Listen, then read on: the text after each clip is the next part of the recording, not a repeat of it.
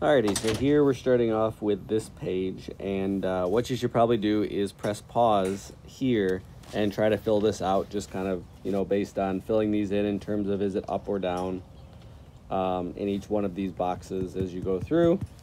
And then go ahead and hit pause now if you haven't, and then fill that out, and then I'll go over the answers here in a second. So, if there's an increase in aggregate demand, unemployment is going to fall, right? So we think like expansionary policy, whether it's fiscal or monetary, unemployment's going to fall, inflation's going to go up because aggregate demand is going to go up, which will pull up that price level. And the opposite will happen if there's a decrease in aggregate demand. So if the economy falls into recession, let's say, then unemployment's going to go up and inflation is likely going to go down. For the supply curve, right, when supply increases, there's likely going to be less unemployment because there's going to be more employment because there's more production, and inflation is likely going to go down.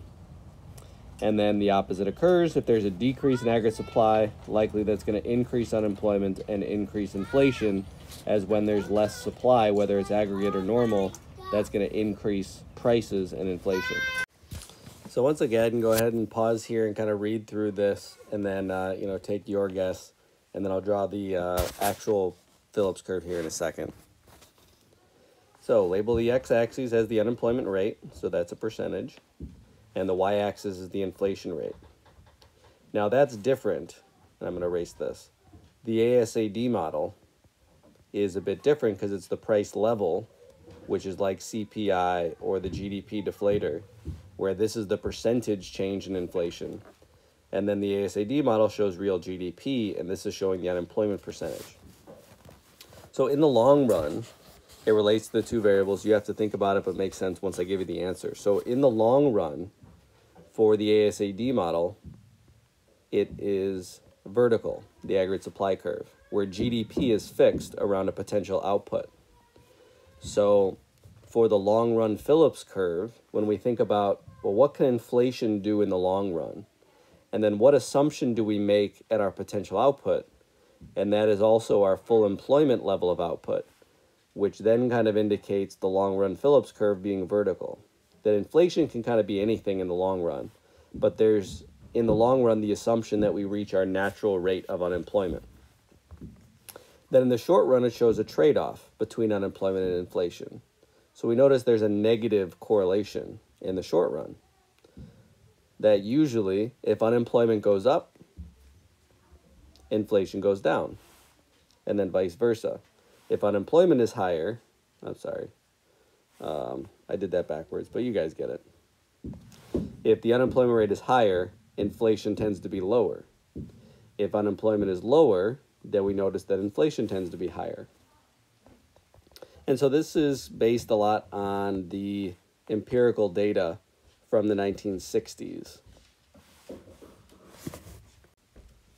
First part, unemployment's going to go down, inflation's going to go up. So we're just going to move along that short-run Phillips curve. So what we're going to come to know as the Phillips curve is going to be opposite of the short-run aggregate supply curve.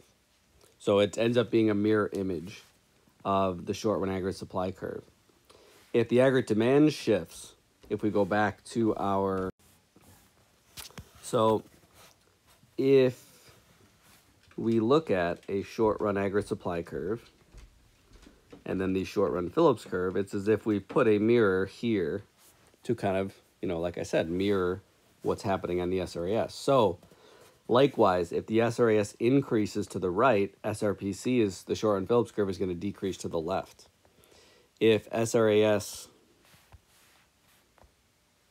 decreases to the left, then SRPC is going to increase to the right. And then with aggregate demand shifts, so we just kind of isolate. So let's say if aggregate demand increases, right, we're moving up and to the right along the short-run aggregate supply curve. So on the Phillips curve, we're going to be moving up and to the left on the Phillips curve.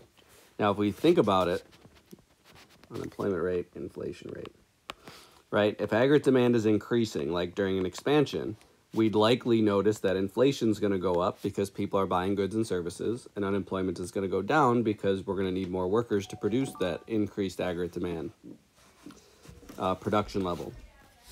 So what's happening here is the unemployment rate is decreasing from here to here, and the inflation rate is rising. And we can show that on a stagnant short-run Phillips curve. So aggregate demand causes so if we go down here, an increase in inflation and a decrease in unemployment, and this is going to be a movement up the Phillips curve, just like we did up above. If aggregate demand decreases or causes when aggregate demand falls, it decreases inflation and increases unemployment, which is going to be movement down the short-run Phillips curve. So as aggregate demand decreases and moves to the left along the aggregate supply curve in the short run, then on the Phillips curve, we're going to be moving to the right along it, as unemployment is going to go up and inflation is going to go down. So if there's an increase, which is shift to the right of the short run aggregate supply curve, with more production comes lower prices, and with more production comes less unemployment. So both of those are going to decrease. So if I just kind of show, here's my short run Phillips curve and inflation rate, unemployment rate. So let's say if we start here at point 1, if both decrease, we have to go decrease unemployment and decrease inflation. There's no way I can end up on this same Phillips curve. So I'm going to have to draw a new Phillips curve that's shifted to the left to show that both have decreased. And then vice versa, as SRAS decreases, and that's cost push inflation, it's going to cause higher inflation levels and higher unemployment levels, which then means our Phillips curve is going to shift to the right. So this one was decrease, decrease, shift left. This one is going to be increase, increase, shift right. And so supply shock are the only thing, or not the only thing that's going to shift the Phillips curve. With the Phillips curve is what we show the expected inflation rate and what people expect and what the economy expect. So it's a lot like a self-fulfilling prophecy. If we expect inflation to go up, it will. And that's going to cause the Phillips curve to shift. So if the expected rate of inflation increases, again, I'll draw a new. And to show this idea, I'm going to add in the long run Phillips curve. So where these two curves meet is expected inflation. So whatever this level is, let's say it's 2%. That's the expected level of inflation. Now let's say during current economic situation that we notice that the actual rate of inflation is 1%. So now we've deviated away from expected. Now it doesn't mean our expectations have changed. It means that the actual inflation rate is 1%. So if we continually expect this 2%, but we keep noticing that actual inflation is lower, eventually our expectations are going to adjust downwards so that we now expect that actual rate of inflation being 1%. So that would cause the Phillips curve to shift so that our expectations change. So when the short run Phillips, so here we are. When the expected rate of inflation increases, the SRA PC is going to shift to the right so that expectations go up.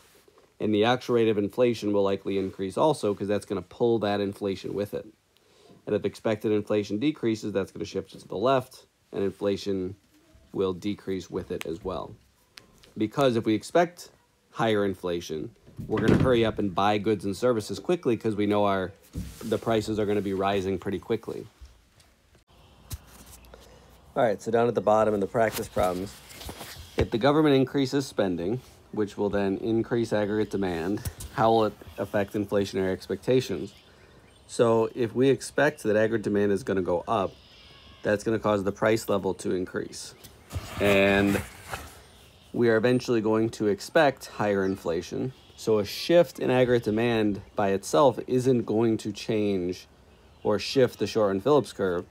but it's the increase in inflationary expectations that if that happens, that will shift the curve. But the increase in government spending by itself probably isn't going to increase too much the inflationary expectations. If people are confident that a new Federal Reserve policy will achieve and maintain price stability, again, not going to influence inflationary expectations. So it's not going to change anything. 3, what will happen to the actual rate of inflation if people expect a higher inflation rate in the future? Well, that's going to increase the actual rate because people expect it. And for consumers, what that's going to mean is they're going to hurry up and go out and buy things now before the price goes up. So what's going to happen is that's going to increase aggregate demand because they're expecting higher inflation. Not like in number 1, it's saying that aggregate demand increases first, but that's not really going to change inflationary expectations. But if people expect a higher rate of inflation, they're going to hurry up and go out and buy the goods now before the price goes up. And because the people are expecting higher inflation, the short-run Phillips curve is going to shift and increase. And then vice versa. If people expect a lower inflation, then the actual rate of inflation will go down. What does the slope of the LRPC indicate about the trade-off? Well, trade-off refers to a negative relationship, and that doesn't exist. So there is no relationship between inflation and unemployment in the long run, which is why it's vertical and not downward sloping like the short run is. So for the multiple choice, the answer key exists. And so if you have individual questions about any of these problems, just send me an email and I can do some of the more commonly missed questions from the Phillips curve practice. So I won't do every one individually, but as I get questions from you guys, I'll post a video showing the most commonly missed or ones that people had questions about individually in a later video. All right, so I do want to do the free response because I imagine there's going to be a lot of questions once you get this far. So we'll see later today what the AP free responses look like, but this is an example of a previous year's AP macro free response question. And I've taken out, if you notice, it's like A, B, C, D. Where did E go? Well, for the purpose of this, I just simply copied and pasted and cut out E. I don't remember what the E1 was. But just so you know, you're like, where's E? Well, it's because I chopped it down for the purpose of focusing on the Phillips curve for this. So assume the United States is in a long-run equilibrium. So what I'm thinking about is the ASAD model where we're at full employment with an expected inflation rate of 6% and an unemployment rate of 5%, and the nominal interest rate is 8%. So A, using a correct label graph with both the short-run and long-run Phillips curve and the relevant numbers from above, show the current long-run equilibrium as point A. So take a minute and pause here, and then I'll start drawing the graph here in a minute, or maybe you've already tried it. So Phillips curve, we have the inflation rate, we have the unemployment rate, long-run Phillips curve. So we're in a long-run equilibrium. So same thing with the ASAD model, that here is point A at an unemployment rate of 5%, so that goes here, and an inflation rate of 6%. So we're in a long-run equilibrium, so short and long run are kind of meeting where that's where we're. For this part of the question, the nominal interest rate doesn't do anything yet. We're going to get to that here in B. So B has to calculate the real interest rate. So the real of anything is equal to the nominal of that same thing minus inflation. So the real interest rate, the real, is equal to the nominal interest rate minus the inflation. So if the nominal inflation rate, this would be B, is 8% and inflation is 6%, then that would make the real interest rate equal to 2%, and that would be the answer for B. C, assume now the Federal Reserve decides a targeted inflation rate of 3%, so obviously that's lower than the 6% that it currently is. What open market operations should the Fed undertake? So in this case, the Fed is trying to lower inflation from its current rate, and in order to lower inflation, they'd have to use contractionary or tight monetary policy, which thus would work to sell bonds. And that's the answer to this one. Open market operation is not something we've talked about in IB before, specifically, because we can just use the term, buy or sell bonds. So in the AP, they like to make use of the phrase open market operation, which refers to the buying or selling of government securities or bonds. So for C, the way that AP would want you to answer this would just be with the phrase, for C, of sell bonds. And that's it. D, using a correct label graph of the money market, show how the Federal Reserve's actions you identified in part C1 will affect the nominal interest rate. So now we're getting into some crossover with monetary policy. So in the money market, it even tells us in the problem that show the effect on the nominal interest rate. So if you can't remember what interest rate goes in the money market, they've actually just told you. So we have the vertical supply of money, the demand for money. And so and they want you to show the effect on the nominal interest rate. So they want you to make sure that you show what's the effect of the nominal interest rate by showing this. It's not enough to just simply say like, oh, it's this dot and then where we're going. So the Fed's trying to contract the money supply or decrease it. So supply of money decreases, which causes the nominal interest rate to rise. And so this is the proper notation for what they're looking for on the nominal interest rate. Nominal interest rate 1, nominal interest rate 2. The increase helps us to show that the interest rate has risen. And then, like I said, I skipped E for this problem just to focus on the Phillips curve. So assume the Federal Reserve action is successful. What will happen to each of the following as the economy approaches a new long-run equilibrium? So what this is referring to is the action on how are we going to get to a new, like this would be, it doesn't say point B, but this is kind of like what's happening. So we're now going to say that inflation is going to decrease. So the Federal Reserve action is successful, and now we notice a 3%, which was their target, which is here. So the only way to do that is to have decreased the short-run Phillips curve to reach that new long-run equilibrium. It doesn't say to show it on your graph, but I think visually that helps of showing it on your graph, and usually they try to help you out and lead you down a path. So sometimes an answer in A can help you in an answer later on. So the short-run Phillips curve, to answer F1, the short-run Phillips curve will decrease because inflationary expectations will decrease. And then F2, the natural rate of unemployment, which is shown at the long-run Phillips curve where that, it's vertical at that percentage. So the natural rate of unemployment doesn't change. There's no change. So that would kind of be the answer. And the reason is inflationary expectations aren't going to change how much the Phillips curve, or what the long-run Phillips curve is, the location of it at that rate. The only way to shift to the long-run Phillips curve, so if we were going to shift the long-run Phillips curve to the left to show that, let's say, the natural rate of unemployment has decreased. So natural rate 1, natural rate 2.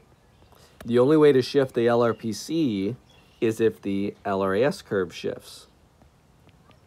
When we're looking at, price level versus a natural rate of GDP or the potential output. So if the economy grows, and it grows for two reasons, or one of two reasons, technology or more better resources. If the economy grows, LRAS increases, then our natural rate of unemployment decreases.